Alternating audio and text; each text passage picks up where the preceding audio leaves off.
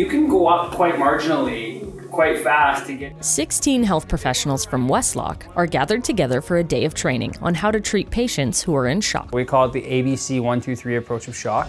And the intent of this is to give them some ideas and tips and tricks to handle in the first 5 to 15 minutes to make sure that we can manage the airway, breathing, and circulation of this patient. The biggest thing with shock was we see it frequently. The way of treating shock is constantly kind of changing in the first line stuff, and we've all learned a lot of stuff already this morning. Health providers rotate through 4 skill stations in the morning. That you're just gonna hold. I really like the airway. I don't do it a lot, so just having that refresher. If it's a tibial IO, if you squeeze the calf and the flow stops, it's no good anymore, it doesn't work. Boy, I've learned so many things, not to be afraid of doing an IO.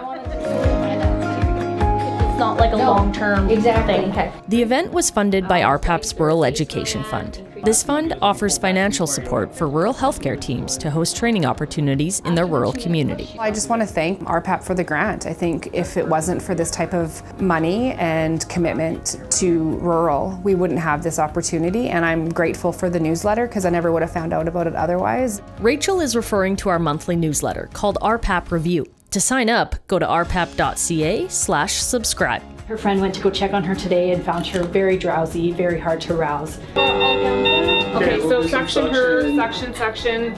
In the afternoon, the Westlock group at STARS rotated between 2 simulations. The simulation is all about what we call crew resource management, which is basically how do they communicate as a team, how do they work as a team, how do they make sure that everybody's on the same page. Rachel has seen firsthand the difference simulation training can make in rural hospitals. Last month we did pediatric sims at our hospital, and 2 days later we had a very severe pediatric case come in, and our nurses that had been on the education were working that day, and it was absolutely invaluable. I think just adds more confidence to us, especially in rural sites. You kind of can recognize it quicker. Someone will monitor the oxygen. I'll monitor the oxygen. Do you have a training idea in mind for your rural healthcare team? Check out RhPAP's Rural Education Fund. Go to rhpap.ca/REF. I just highly suggest anybody that could do this, do it, because it's worth it.